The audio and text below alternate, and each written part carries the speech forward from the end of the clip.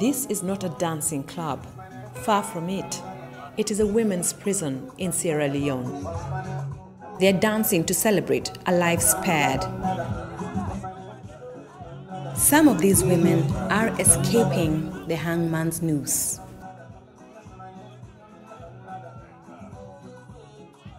On October the 25th, the judge will pass a verdict said condemned by hanging.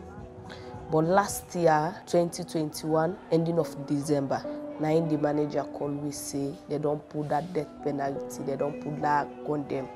There's a life imprisonment now.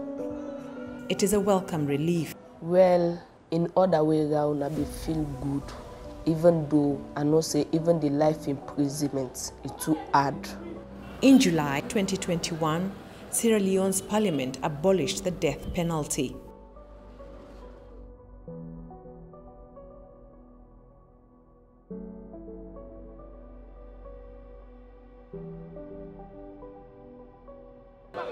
Aggravated robbery, murder, treason, and mutiny have been grounds for capital punishment under Sierra Leone's constitution.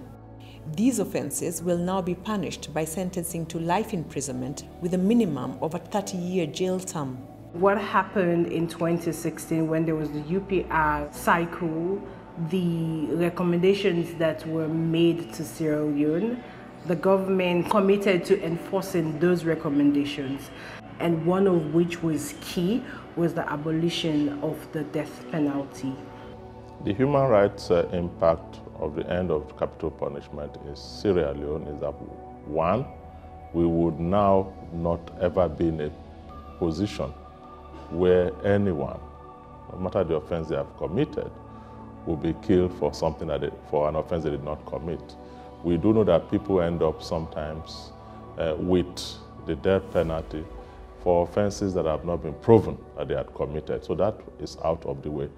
Secondly, the reason society creates punishment for criminals is to reform them. It's not to eliminate them from society. And there's a lot of potential in terms of the contribution that they can make if we reform them through the correctional services and they are able to be integrated. Or even if they are to stay in the correctional services for life, they can still make contributions while serving their lifetimes.